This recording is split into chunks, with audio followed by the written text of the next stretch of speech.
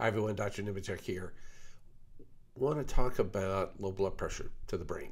So when people get injuries to the brain, so, and I'm not talking about ones where you bleed. I'm talking about like a concussion is you snap some neurons, you don't bleed in the brain, you got a normal MRI, but you damage neurons, okay?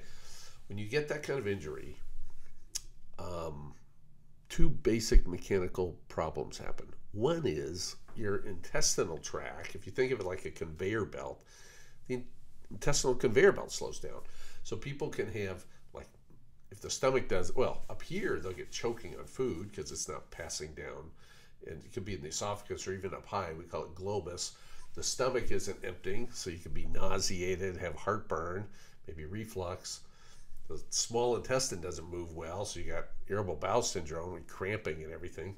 And then people commonly get constipation after a brain injury. All right. Now, if everything works fine, all that should go away. But the problem is, if you have chronic inflammation from SIBO and other things, you just can't fully recover, and you're left with these symptoms. So one thing mechanically is slow motility of the intestinal conveyor belt. The other thing is low blood pressure to your head. Super common. Okay.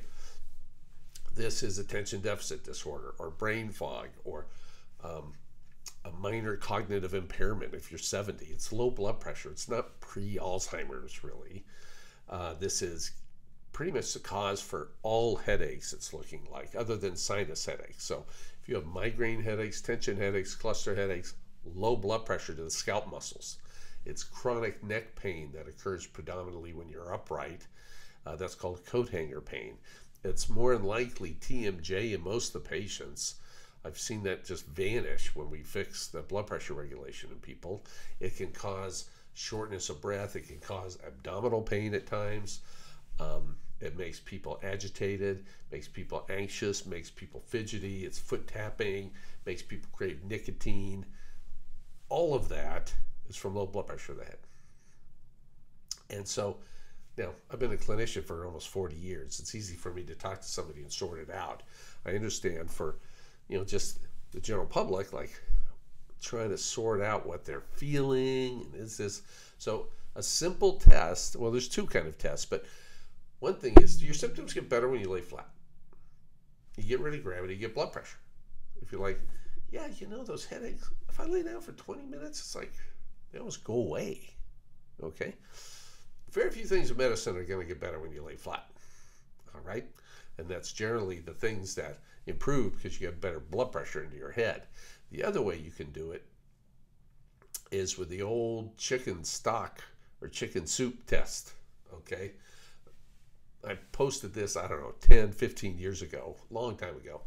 And getting salt in your bloodstream boosts blood pressure to your head, all right?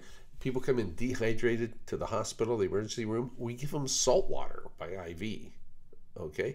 But if you want to have a test for, like, say you're at work, you can't go lay down for 20 minutes. You get fired maybe. So what you do is you want chicken stock. You don't want the low sodium kind. Sodium is salt, okay? You want regular chicken stock or regular, just like Campbell's chicken soup. Even put extra salt in there and sip on that, drink that in a coffee cup. Have it on your desk. So especially in the afternoon when you're flagging a little bit, you're like getting a headache, God, my neck's killing me and stuff. Start drinking some of that chicken soup or chicken stock with the salt in it. Even put the extra salt in there. That'll boost your blood pressure. And tons of people say, I did that test and like, oh my gosh, it was so different. I felt so much better.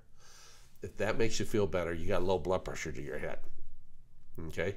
Now, you need to see your regular doctor to make sure you aren't severely anemic. If your red cell count's really low, that could do it. If you have heart failure, that could do it. If you're overtreated with blood pressure medicines, that can do it. So there's some other things that could do this other than brain injury. But if you've gone to the doc for all these symptoms and they've run labs and everything and they can't find anything, you've got damage to your autonomic nervous system. And that's what the protocol is designed for.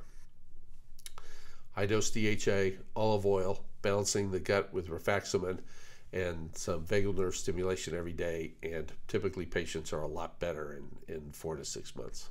So Hope that helps kind of sort some of that out for you. Y'all take care now. Bye.